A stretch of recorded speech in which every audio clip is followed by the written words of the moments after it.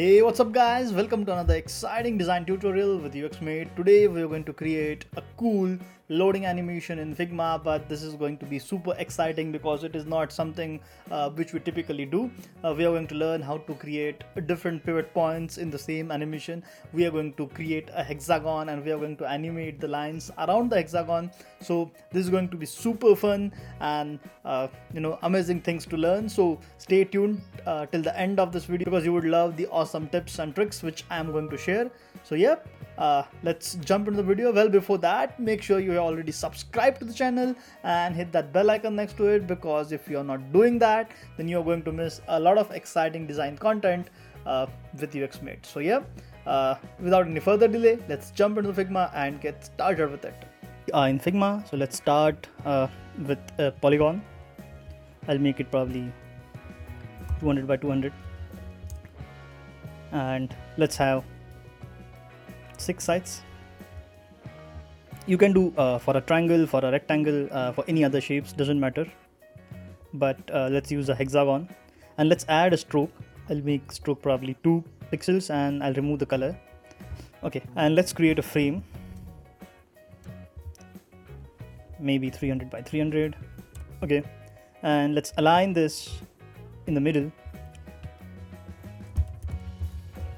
Okay, now I'll create a line or a path, you can say, on the edge of this hexagon, and we are going to animate this line. So you can hit escape twice to complete the path and get out of the pen tool. Let's change the stroke color to something else, and let's just get a little bit more thickness for this edge, and we are going to animate this line around the edges with a rotation. And for this setup, let's create one ellipse.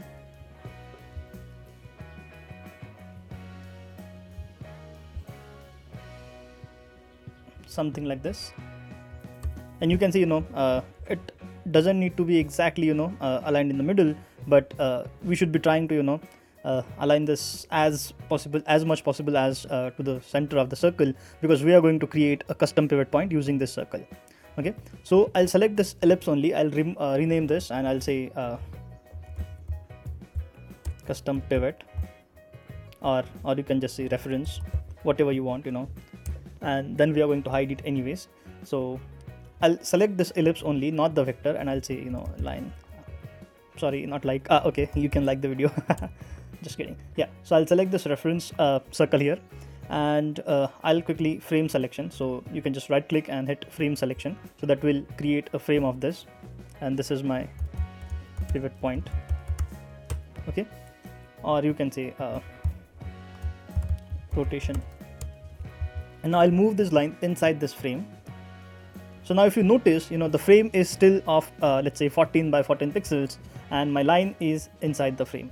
And now when I try to rotate this frame of this reference circle, not the circle but the actual frame, and when I try to rotate this, you can notice my line is getting rotated around the center of this. Okay, so let's now quickly create a component, but before that, let's modify the line a little bit, and let's add these cool circles at the edge. So we can do it later as well once we finish the animation, but then we have to do it in all the variants, and I guess that should be also fine, because meanwhile we can just focus on the animation and then we can decorate this. Okay, so I'll convert this whole thing in a component. We can get rid of the background color because anyways we don't want it in the actual component. So let's make a component and let's add a variant property. Okay, so I'll create a variant and I'll select this rotation circle or the rotation frame here. I'll rotate it kind of which matches to the other edge. Okay, and now here is the trick, guys. We have rotated this, and next time on the next frame we want to rotate it from this point, but our reference or our pivot point is at the top, and when I try to rotate this, now it will only rotate the line from this point. So we need to change the pivot point in this frame, but if we do it here itself, then it is going to create a trouble in the animation. So what we are going to do, we are going to create one more variant of the same frame. Okay, so I'll create another variant, and in this variant I'll select this frame. Okay, I'll select this frame, I'll move this frame at the bottom, at this point. Okay, And now I'll select this line, I'll move it back and align it again to the middle of this reference circle. Now let's create one more variant. Guys, stay till the end because interaction is going to be quite tricky in this case. So I would request you, watch this video completely, because then only you will be able to understand the interactions and you will be able to create this amazing animation in Figma. Okay, so now we have created another variant. Now again, go back to this frame, not the circle. Okay, select this frame and then rotate this to match the angle of this line of this hexagon. Okay, again let's deselect everything, select the variant 4, and let's create one more variant. Now again we will move this frame to the next point of the animation. Okay, somewhere here, and we need to move the line again here.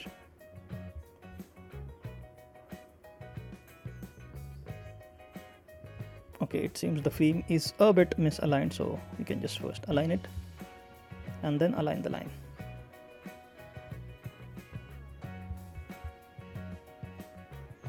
You can use your keyboards, to offset with the nudges, but yeah, if you're confident on mouse, then yes, you can go ahead with that. Now let's create another variant quickly, and again select this rotation frame. I'll fast forward this, but you have to follow this same way.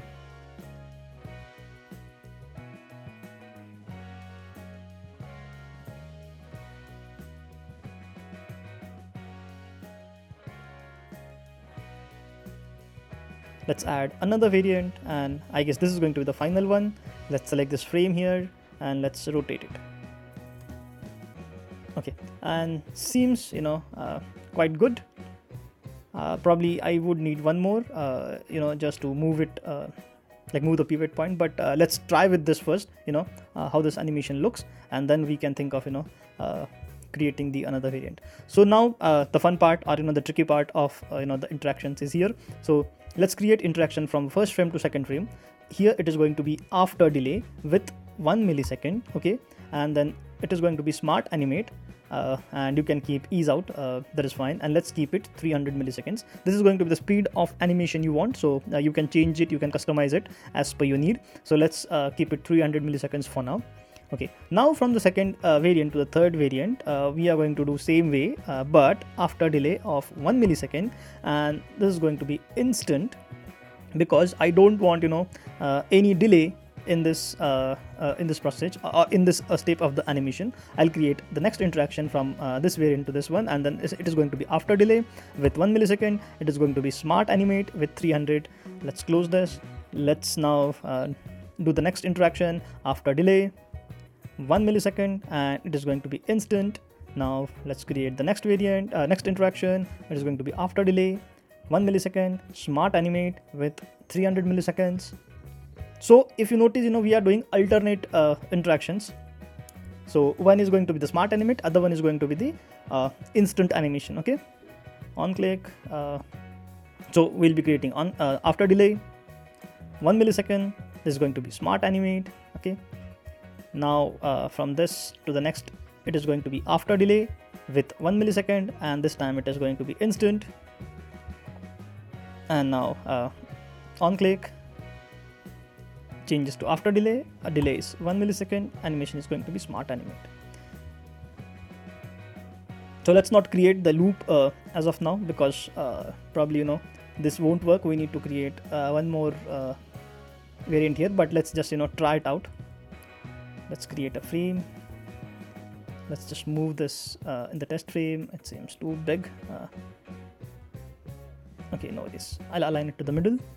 So guys, there was a question asked by a lot of people in the comments, how to get this working or animated instance on the frame. So what you can do is you can just select the first variant of this component, hold your Option or Alt button, and now you can notice the change of arrow, and just drag and move it out of the animation component, and move it to your test frame or wherever you want to use, and then you can just play it, and that should be working if you have set up the interactions correctly.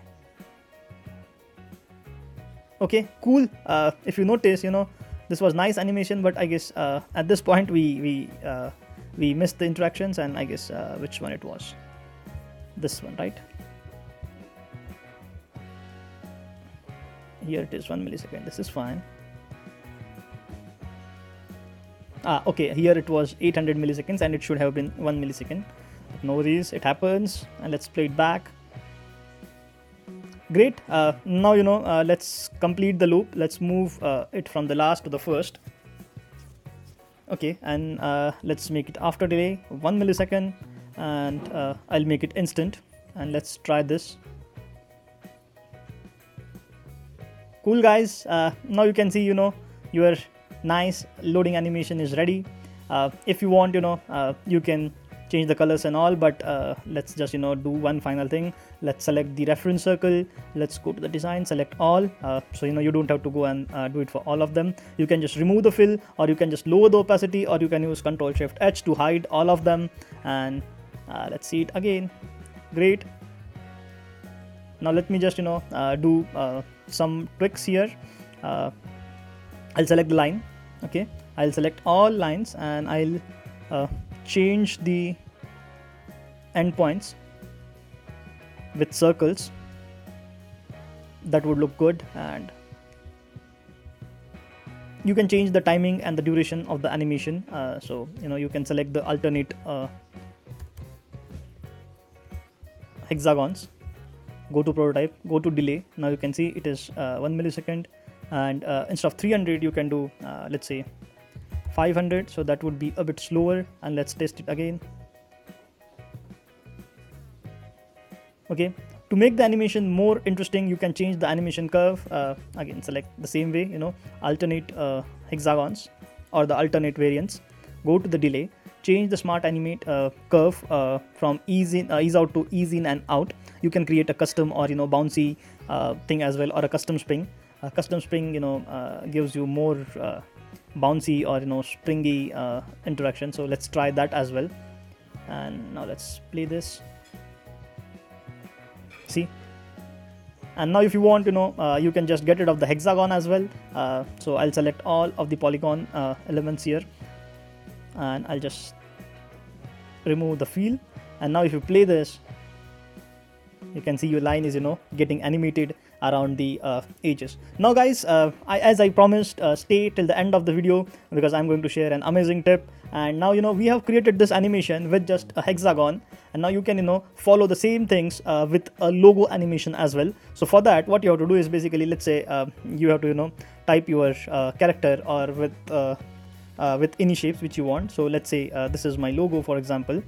I guess I'll make it a little bit bigger. Okay, and let me make it black. Sorry, let me make it black. Okay, now what you have to do, you have to do it same way, and you will create a line something like this. Okay, and you will create your reference circle somewhere here at the middle. Why I'm creating a shorter line? Because I want this to be more or less kind of matching with the smallest size, because if I create a longer line, then I won't be able to fit it on the shorter gap. So I'll find a distance which basically matches throughout all the sizes. So you can break it down to the smallest part and then create same animation. So in this case, we'll create a reference circle here and we'll animate. So I'll just quickly show you. Okay, and I'll make this as a frame. I'll move this line into this frame 33, and oops, sorry. Yeah, and now you can see I can rotate this from here, and this way you can create the animation to cover your entire letter. For the circular objects, to create such animations, that would be probably a bit difficult, because you cannot create a curvy line and you cannot animate it in the same fashion, but you can just break it to the smaller chunks and make your shape a bit hexagonal. So you have more chunks rather than a complete circular line, and then in that case you can do it this way as well. Or for the circles, you may use some other techniques which we have learned for the line animation. It could be creating the masks. I already have a dedicated tutorial you can watch on the line animation, where you can create any sort of line and animate it in Figma. so you can follow that as well for creating the complex line animations. Thanks for watching this video, and I hope you have enjoyed this video because it was super fun to create this amazing animation. And yep, don't forget to hit that subscribe button. Let me know what you feel about this or any other tutorials on the channel in the comment section below. You can share your UX story, how you get into UI UX, anything which you love to share with the community. You can definitely share it in the comments, and don't forget to hit that like button because that will motivate me, and that will help me to keep creating such an amazing content for you. Yep, till the next video, keep watching, keep learning, keep designing.